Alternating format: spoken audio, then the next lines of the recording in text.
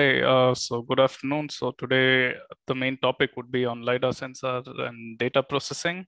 So we will just go through the agenda first. So the main topic is what is a LiDAR? What are the various sensor technologies that are available? Then we'll have a look into the LiDAR basics. And then what are the different types of LiDARs that are available in the market?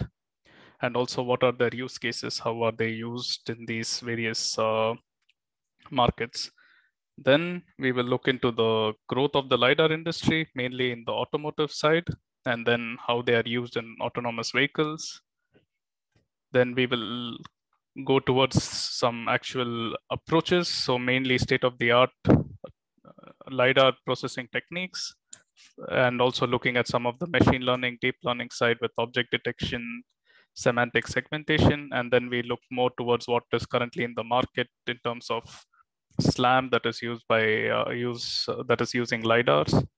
And finally, we will see what are the various jobs that are available in the market.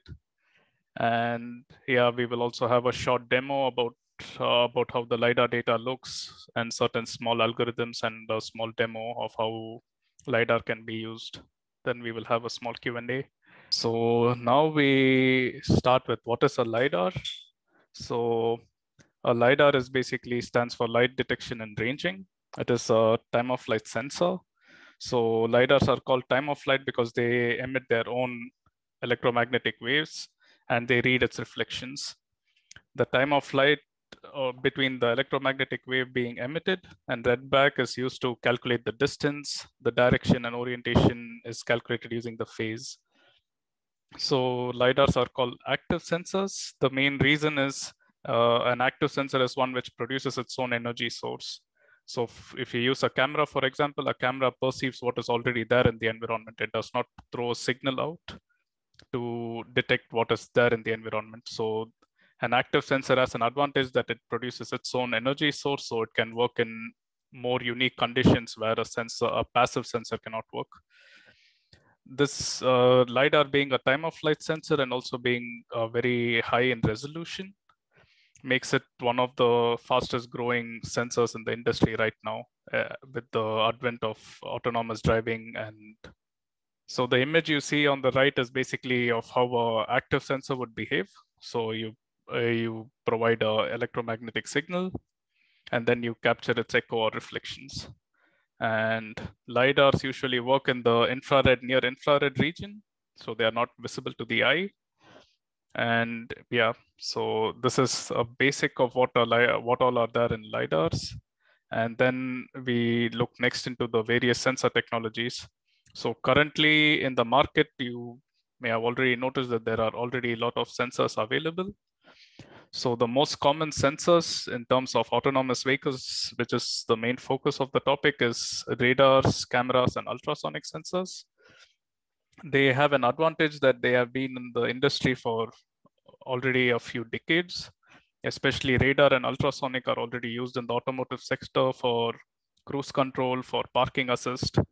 Cameras are also being introduced now, and they are also very stable. And since all of these sensors are static sensors in the sense that they don't move, they don't have any moving parts, they are very easy to package and very easy to integrate into vehicles.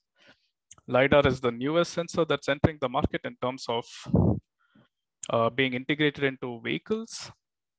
And yeah, it is basically, it has a few advantages over each one of the existing sensors, but also it has a few disadvantages. So we will mainly look at this in the next slide. Here, basically, we have the four main sensors: cameras, radar, ultrasonic, and LiDAR. The first thing you will notice is the dimensionality. So cameras, monocular cameras usually work in 2D. Then you have radar, which perceives in 3D.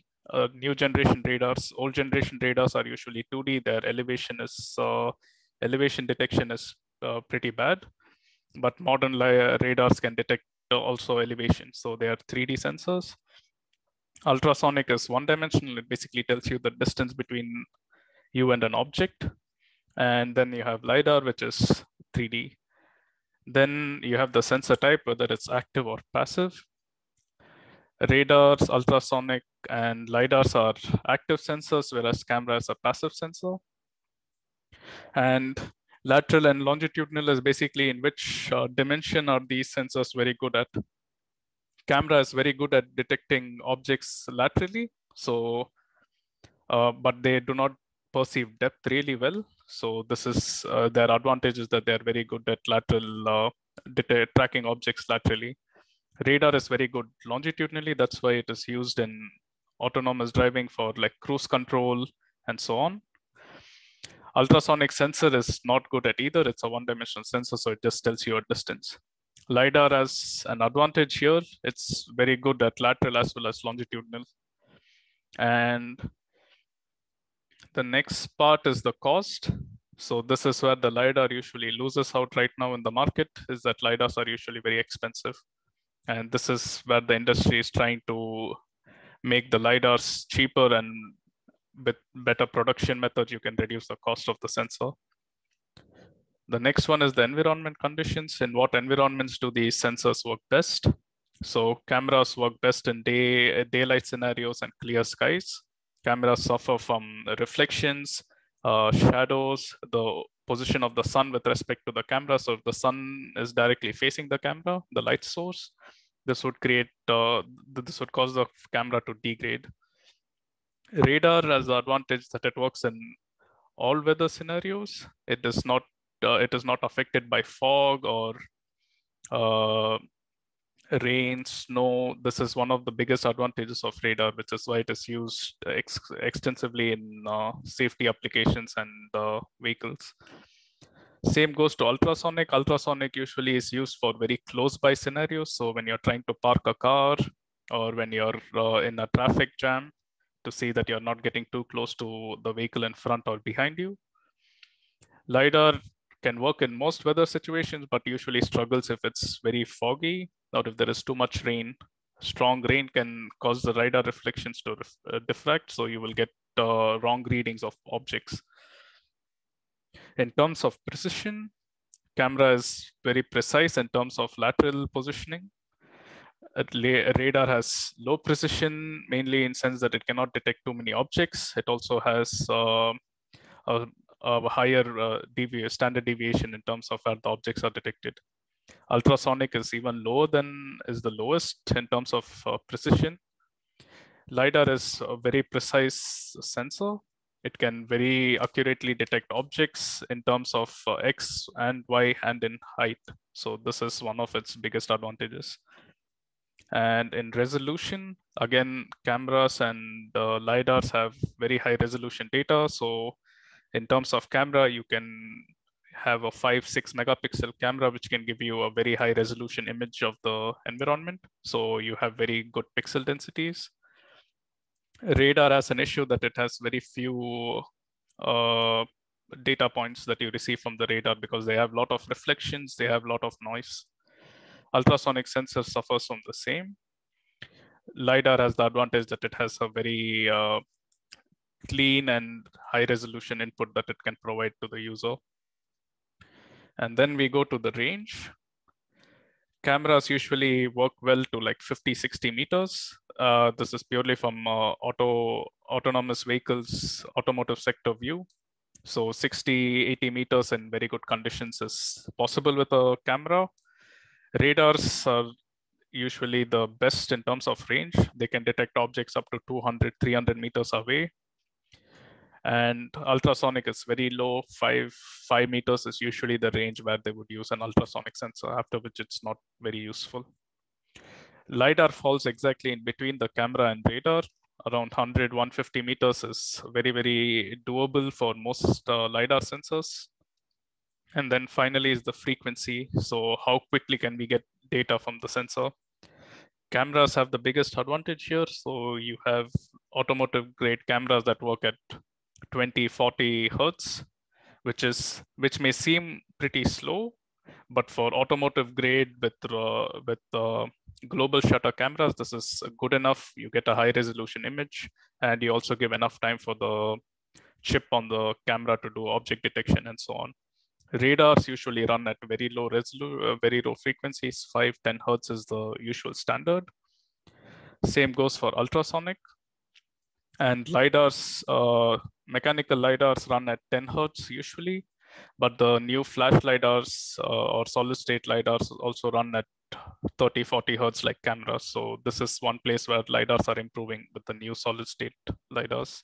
The next thing we will look at is some of the basics of the LiDAR. So what a LiDAR contains. So any LiDAR has a laser and a detector. The laser is the part which sends out the echo or the EM waves. And the detector basically returns, checks the reflections from these lasers.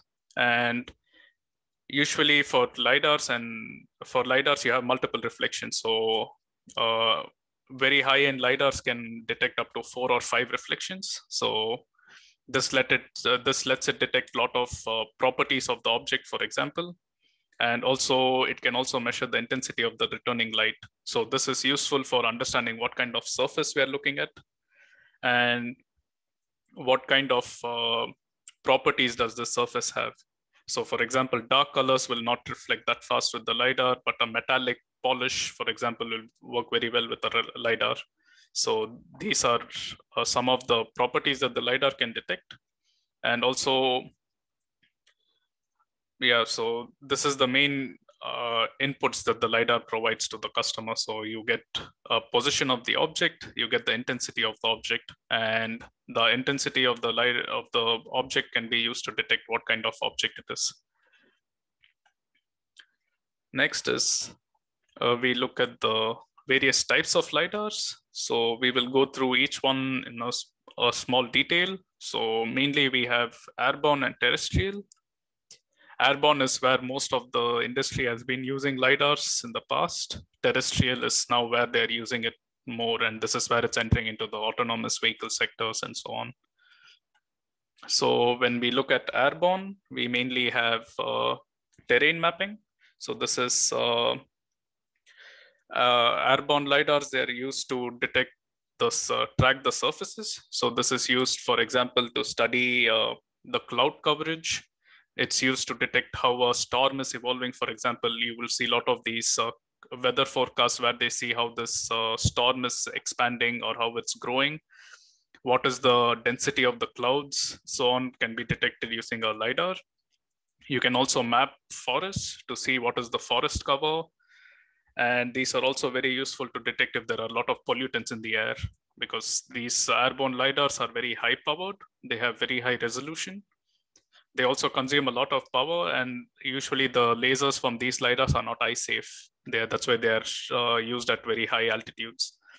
And the LiDARs can also be used to map the ocean surface. This is called bathymetry here.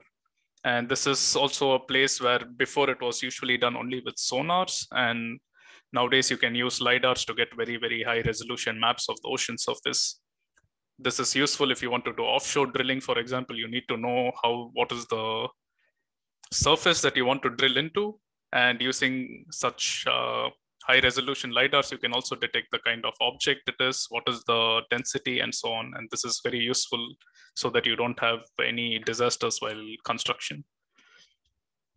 This is a small example. So basically you attach the airborne LiDAR basically at the bottom of an aircraft, and then you fly it over the surface, and it basically collects the data, and then you do data processing. And this is, for example, how they can create a map. So basically it tells you what is the depth of the water in this case. And this is one of the very novel use cases of LiDARs. This is somewhere where other sensors would just not function.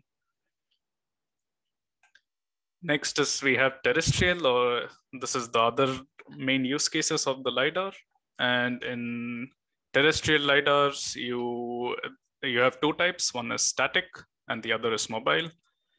Static LiDARs are the ones you will see a lot of construction companies use to measure what is the position of the position of the systems where they want to build and so on. This is very accurate, and it is also used currently. If you're playing video games, for example, you see very high quality maps for cities like Paris or London or New York or San Francisco. These are done using static lidars. So these lidars are placed in the city.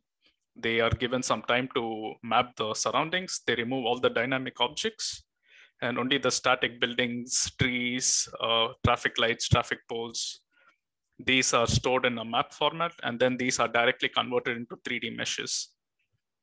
And then for these 3D meshes, they do photogrammetry to stick textures, and then you end up with a full 3D map for the player to play around. So this is a very big industry now. It is also used for mining, geology to detect what kind of minerals are present in the soil and so on.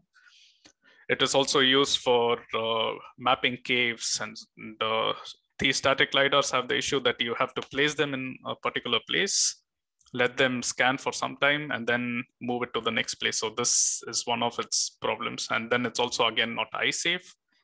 And these are usually also high power consumption compared to the next type. So this is the latest trend, is the terrestrial or mobile lidars. And the terrestrial lidars these are mainly used for autonomous vehicles. They are more rugged in design. So these are not very delicate. So they can be placed in front of cars, for example, in front of prototype vehicles. They can fall down, or they can have dust or water on their lenses, and they will still continue to function without degrading too much. They are very compactly designed compared to the other lidars you see here. They don't need a tripod. They don't need a lot of power cables. They are not high power consumption, and they don't have complex lens and mechanical systems. They are also low resolution relative to static lidars or airborne lidars. For example, airborne lidar can give you around like 4 or 5 billion points per scan per square meter or something like this. So this resolution is not guaranteed for terrestrial mobile lidars. They usually work at around 100,000 points or 80,000 points per scan. They also suffer from, most of them are mechanical. Solid state is newly entering the market, but it's not yet in a very mature state. So mechanical lidars have moving parts. So basically the sensor, the laser, and the detector are one piece, and then they rotate about an axis. And as they rotate, they scan and create a point cloud of the environment. One more advantage of the terrestrial lidars, the mobile lidars, is that they are real time. They are supposed to provide you the mapping as you drive. So this is why they're used in autonomous vehicles. They cannot do any processing offline. So next, we look at basically how the LiDAR industry is growing in terms of autonomous vehicles. So 5-10 years back, you didn't have LiDARs in the market in terms of vehicles that are using it. But nowadays, this is basically the trend. So most companies, big companies, are trying to integrate LiDARs into their systems. And they are also used a lot in robotics. If you have seen like Boston Dynamics, for example, most of their robots have a LiDAR. You will always see this rotating Velodyne LiDAR, which is on top of these robots. Then you have the solid state LiDARs. This is the main LiDAR that the automotive sector is depending on. This is the one which is reducing the cost. So a solid state LiDAR has no moving parts. So since there are no moving parts, they can last longer. They require very normal packaging. So you will package it like a radar, for example. And these will last longer without having a lot of mechanical parts failing. You don't have to worry too much about maintenance, and they will be more reliable than mechanical LiDARs. And also with the advent of faster computing, so you see Tesla using the new neural computing that they have. You see a lot of startups coming up with different AI chips that can process sensor fusion data at very high bit rates. These computers make it possible for data processing to happen at a faster rate. So you are able to process 100,000 points, for example, which 15 years back would be impossible. A radar, for example, can only work with 100 objects or 1,000 points at most. So because of faster computers, we are able to use better sensors. And this is where the Lidar as a sensor is entering the market. We see how the market has grown. So if you see in the past, in 2019, for example, you see that the total market value for Lidar is around 1.6 billion, and it's expected to go to around 4 billion in 2025. But the more important thing is you see how the robotics and ADAS. So ADAS is advanced driver assist systems. This is what is used in most cars. So level 1, level 2, we will talk about these different autonomous driving levels in the next slides. But you see, this is where most of the market is growing. And the reason why it's growing, expected to grow most in the automotive sector is this is where you have volume. So for example, in robotics or wind or mapping, you don't sell millions of cars like you do in the ADAS systems. So every year you sell millions of cars. If the cost of the sensor reduces, your market cap increases. So, and here we see also what is happening with the Lidar market share. So around 25 years back, you didn't have many competitors in the Lidar market. So most of you will probably be familiar with Velodyne, for example, or SICK and Valeo. But these are these new startups that are coming up. So Trimble, they are usually GPS experts. They are also entering the Lidar space. Then you have Lidar Tech. These are startups. Waymo from Google. Then you have Faro, which were basically static LiDARs, but they also do mechanical LiDARs for autonomous vehicles. And then you see how it has grown in just 1 year. You have newer companies. You have Ouster, which also provides LiDARs, which are very similar to Velodyne. You have SI, which is a Chinese company. RoboSense, also from China. They make very, very similar LiDARs to Velodynes. So since the product is very similar, but the cost is reducing, you have more competition in the market, which means it also reduces the price of these sensors and also makes it more viable for industries to use them to make better products. And this is how slowly LiDAR is being integrated into customer products for autonomous vehicles, also and also when we talk about autonomous vehicles, it's not just cars. It's used mainly for buses, trucks, construction companies where they have to send vehicles to mine to collect ore and so on. And also it is used in places where you want to do indoor robotics, warehousing. So you have these huge Amazon warehouses where these robots need to go pick up packages, move them around. These are places where you have a lot of dynamic objects, very high movement. And these are places where LiDARs are entering and they are more reliable than the other sensors we saw before. Next is how are LiDARs used in autonomous vehicles? Why is it now becoming a trend? The first one is high resolution. This is something where other sensors struggle. So cameras are usually, they have only a monocular camera. And because of this, you don't get sufficient depth information. You can get depth information, but you have to make a lot of assumptions. So if you have a single LiDAR, which you place in the same position as the camera, you could get higher resolution info. And also this is more easier to fuse into the sensor fusion level.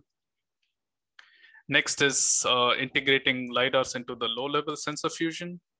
This is also an advantage that the LiDAR data that we receive is very easy to read and interpret. This is something where radar struggles because radar points are not very easy to understand. And if you can understand what the sensor is providing at a low level, this makes it easier to come up with novel algorithms, how to fuse them, how to use them with respect to another sensor. And one more area where LiDAR is growing is because you have a lot of 3D computer vision from cameras. So doing 3D object detection, 3D semantic segmentation. And the same approaches that is used for cameras can directly be used on LiDAR data. So you have to, if you create a neural network that works for cameras, 3D object detection on cameras, the same network with minimal changes will also work on LiDAR point cloud data. And one more advantage is that you get high resolution 3D with very less noise. So if you take a camera, for example, and try to gauge depth, and you will see that most of the times you have a lot of noise in the output point cloud. And you can improve this by having a wider baseline using stereo camera or using multi-view cameras, but you will not be able to get the same high resolution that a single LiDAR can provide for the same cost. So this is one more reason why they are becoming more and more useful in the autonomous driving space. And then finally, you have that the LiDAR is complementary. So if you have a system, for example, which has a camera and a LiDAR, you could use the LiDAR to get the 3D information of the objects, and then you could associate colors or do classification on the 2D image and project it onto the LiDAR 3D points. So a LiDAR sees a car, but it doesn't know whether it saw a car. You can do object detection on the 2D camera image, which is faster, and then project this information onto the LiDAR point cloud, and you can say there is a pedestrian walking, or this car is in front of us, or there is a kid in a trolley, and so on. Another very good use case is LiDAR and radar. Radar is very good at providing velocities. So it can tell you what is the velocity and orientation of a vehicle. And a LiDAR can give you the position of the vehicle. The radar can give you its orientation and velocity to a very high degree. So you can fuse the radar data's velocity into the LiDAR point cloud, and you have actually increased the information that the single sensor was providing. So you have high positional accuracy from the LiDAR, high accuracy of velocity information from the radar, and now we are able to fuse both of them together. So this is where the complementary behavior of the LiDAR is very, very useful.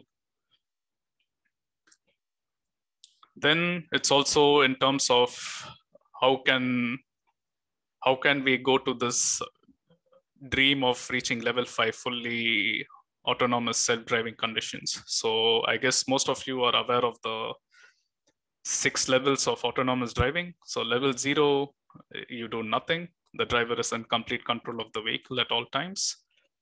Level 1, this is what we have in most of the cars. So for example, it can control the vehicle speed. It can do lane keep assist. As long as the camera can detect a left and right lane that you're driving on, it can try to center the car. And it can also do stuff like also detect in, like you need to brake or do while parking, whether there is a car behind you with a high resolution. This is level 1. Level 2 is mainly where you do, for example, cruise control, but ACC cruise control, so adaptive cruise control. You can also do emergency brake assist, which is now a requirement for future NCAP scenarios. So from 2022 onwards, that you need basically all cars in the EU should, for example, work in this situation. So in this case, you need the sensor to detect objects which are occluded. So if a person is standing behind a truck, you should be able to detect that there was a person there, and then this person can enter the lane and then brake on these situations. And then also do some basic autonomous driving. You start at level 3. Most of the industry doesn't want to do level 3. They do something called L2 plus. So L2 plus is basically providing L3, but without the legal issues that come with L3. So because in L3, the vehicle is in full control in some situations, monitors the road and traffic, and will inform the driver when he or she must take control. So this aspect of when the driver can take control and this relay from the system to the person has a lot of legal rules. So to avoid this, most of the industry will go with something called L2 plus, which is basically do everything here till detecting the road and traffic, but will not do this part. It will expect that the driver is still in complete control of the car and they are responsible for anything that happens. This is what you see with Tesla's autopilot, with Daimler's cruise car, highway autopilot cruise controls. This is the same thing you see with BMW, for example. Then you move to level 4. This is where you have the Waymo, Lyft, and Cruise, GM Cruise, where they do what is considered autonomous driving in restricted scenarios. So for example, Waymo works only in Phoenix, Arizona, and in some parts of California, where they have a very high cost to run this system. So what they do is they have to map the environment on a day-to-day basis, and then they will let their cars drive only within a small part of the city, completely autonomous. And then you have level 5. Level 5 is where the sensor suite and the computing should do everything on its own, and no human driver is needed. And this is the final state that we expect vehicles to reach. And this is probably 10, 15 years from now. And for this to happen, from level 3 to level 5 to happen, Lidar is one of the most important sensors in this field. And for level 5, you have companies like Nuro or Amazon also trying to do this in warehousing terms. They also they also own Nuro now. You also see Waymo trying to do level 5. You also see Argo from Ford trying to do level 5. And you have a lot of startups which focus on level 5, but it's very rare that you will see an automotive company do anything above level 3. So the BMWs, Audis, Mercedes, all of them will focus only on level 2, level 2 plus, because level 4, level 5 requires a lot of industry maturity. Next, we move to state of the art. State of the art is basically what are the latest algorithms, trends that are happening, that are being used, that are using the LiDAR sensor. So you have mainly object detection and classification. This is where the machine learning is being used the most. So most of these systems which were used to detect objects and classify objects in 2D in single camera frames can also be used in 3D, can be used to detect objects also in 3D point clouds, or you can also do the reverse. So you can take a point cloud from a LiDAR, stack them to create an image, a 2D image, but this will obviously be a very small image in terms of number of pixels. It's also used next in SLAM. This is where LiDAR finds its biggest use case in the automotive sector. This is where you use the LiDAR to create high resolution maps of the cities, of rooms, of buildings. And LiDAR has an advantage that it includes scale because it gives you 3D information. And if you pair a LiDAR, for example, with a very basic IMU, you can do very accurate localization of the vehicle in its surroundings. Then you use it for segmentation. This is now a very important task, which is also being done by many automotive companies. They try to do, once you get the high definition maps from the SLAM, you use it to do segmentation. So this is then used to, in real time, detect where the lane is, where you have the sidewalk, where you have different traffic signs coming up, where there are trees, where there are buildings. So this usually for SLAM, after SLAM, you usually go towards segmentation. And low-level sensor fusion is which is currently being done in most companies right now. So if you look at most high-end OEMs, they mainly work on low-level sensor fusion, and state-of-the-art is mainly left for research companies or small-scale startups. And in low-level sensor fusion, you basically try to fuse as many of these sensors as possible. We will see in the demo how such a complex system can exist, how they work, and how they can be used for SLAM, for example. Additional stuff is online calibration between multiple sensors. This is also very important.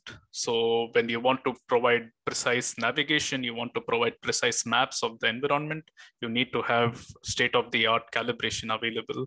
This is so that you always know that if you're driving, for example, in bumpy roads, you cannot assume that the ground is flat.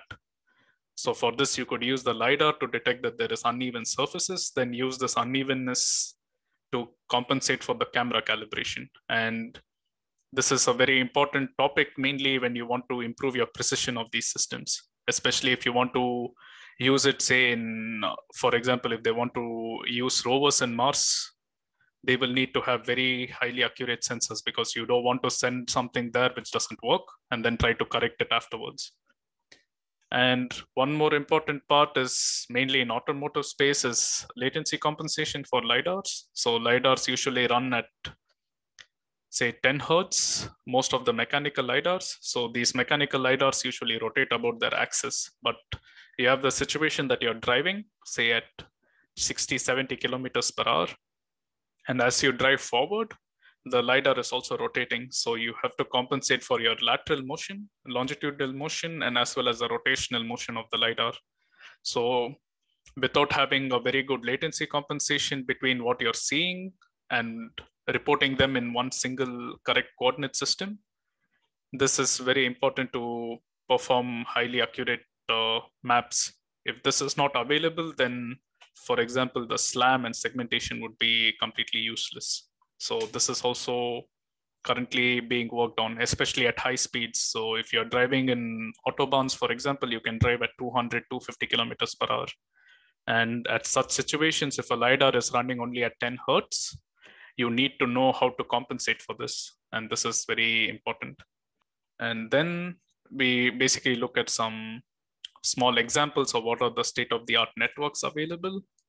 So in terms of object detection, if you look at some of the latest metrics, you have the SVGA net, which basically uses voxels. So voxels are volumetric pixels.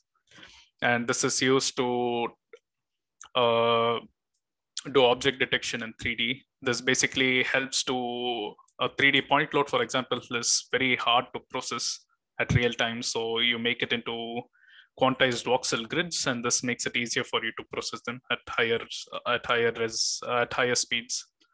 So this is one of the latest works, and this is basically how they do it. So you take a series of 3D points, you treat them as one small cluster, and then on this cluster, you do object detection. This is done using the usual deep learning methods where you have to calculate the loss, you need to provide training data, and so on. Next is semantic segmentation. This is where LiDARs are very useful. This is usually done with respect to fusion with another sensor, but you can also do semantic segmentation with just the points from the LiDAR itself. And the LiDAR also provides intensity values, and this is very useful for semantic segmentation. So you could use this as a input for your network. So for example, asphalt will have a different intensity than concrete sidewalks. And this can be used to learn. And these are some of the different ways to do it. And usually you have some data sets. The Kitty benchmark is one of the world famous data sets for doing benchmarking your deep learning or object detection or SLAM. The last one we will look at before we move to the demo is SLAM. So the SLAM here is called LOAM. This is laser odometry and mapping. So what happens in this is currently the state of the art. Once you have variations of the LOAM, but here what happens is they take a 3D point cloud. They try to find edges and corners similar to how you do feature detection in 2D images, and then use the position and orientation of these points across multiple frames to calculate what is the trajectory of the vehicle. And this is used to create high density maps. We'll also see this in a demo. And for example, this is how you can generate a high resolution map on the Kitty dataset. This is using the same Lidar data, but this is using a different algo called the MULLS. And you also see how, for example, the MLOM works.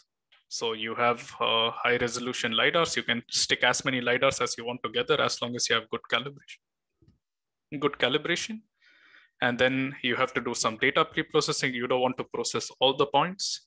So you will remove some noise. You will do some feature extraction. For example, remove the ground plane, remove trees, remove dynamic obstacles. Then you do frame-to-frame motion estimation. If you have an IMU, you can skip this. The IMU already does some motion estimation for you. And then you try to align it with your previously seen. So some data association, and then you build a map. And for every map so every point cloud that you align, you have some uncertainty. And then once the uncertainty is above a certain threshold, then you basically reset. So finally, we look at what are the various jobs you have in the industry. So the biggest jobs is sensor fusion engineers and perception engineers. This is not limited to computer science. This is not limited to autonomous vehicles, but it's also including robotics and also in warehousing and so on. So for a LiDAR engineer, you usually have someone who knows how to process LiDAR data, fuse them. You have various job opportunities in the market.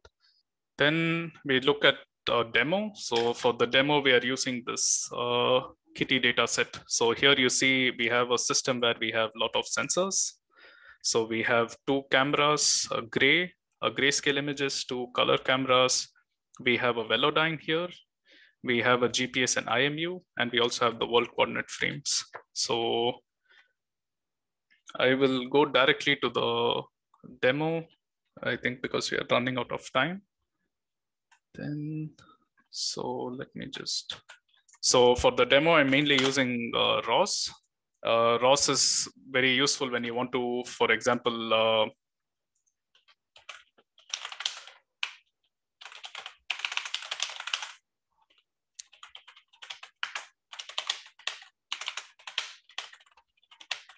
so this is the Kitty data set. So I will just show how it looks by adding how, for example, how easy it is to perceive camera data, for example. So what you see here is the LiDAR, the full 360-degree view of the LiDAR. And for example, you can see very easily that it's not that hard to detect objects. So this is very clearly a car.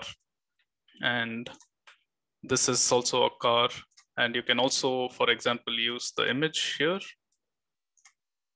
and use the image to map it to the vehicles. So you see this car here, you can map it to the car in front and say that this is a vehicle. And then you can also use it to detect trees, foliage, where you can drive, where you cannot. For example, you can clearly detect where the footpath is. So this is the drivable space. And then you see this click in the graph.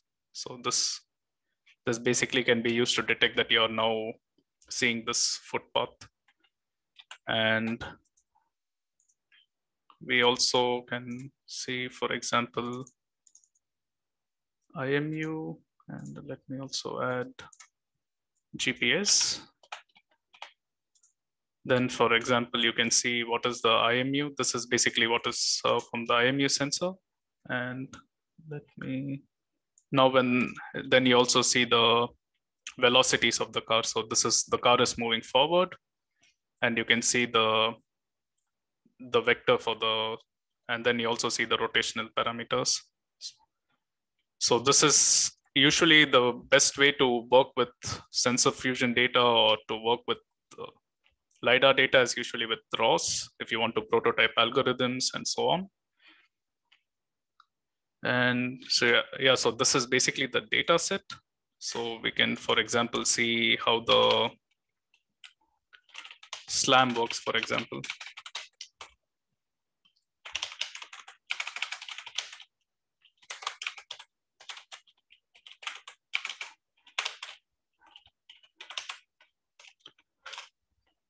So we don't need this.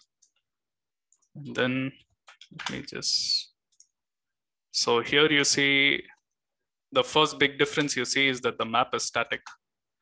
In the previous one, we were moving with the car. Here, this is where the car starts. So this is where our base frame starts. And then you see we are building a map of the environment. The colors you see, this purple, blue, green, and red is basically elevation. So blue means it's closer or below the ground. Green and yellow is in our range. Red is height, is slightly higher. And for example, you can also see we already have the GPS in the car. So you will think, why do we need to have a map? Why do we need SLAM? So here, for example, if you see the odometry, let me see.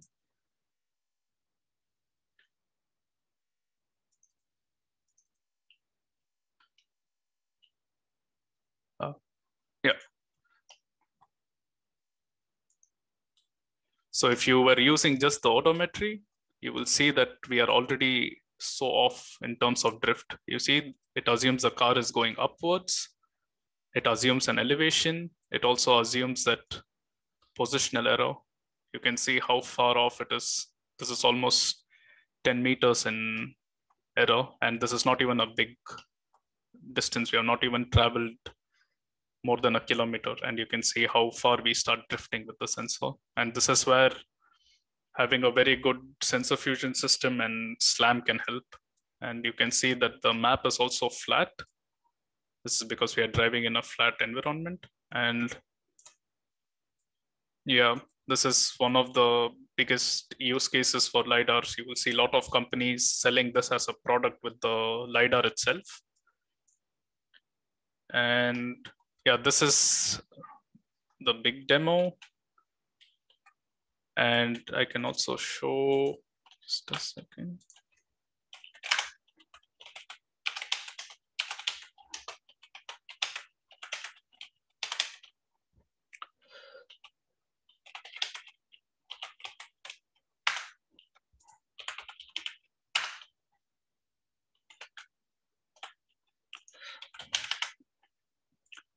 So here, basically, we are trying to look at this, how to do, for example, filtering of the LiDAR data. So here you see that we have the full LiDAR data. This is very dense. So we don't want to process all these points, especially for the ground plane, for example. Then what we can do in that case is we can just filter these points. So I can show you how this looks. So currently none of the points are being filtered. So this is the full LiDAR data as it is.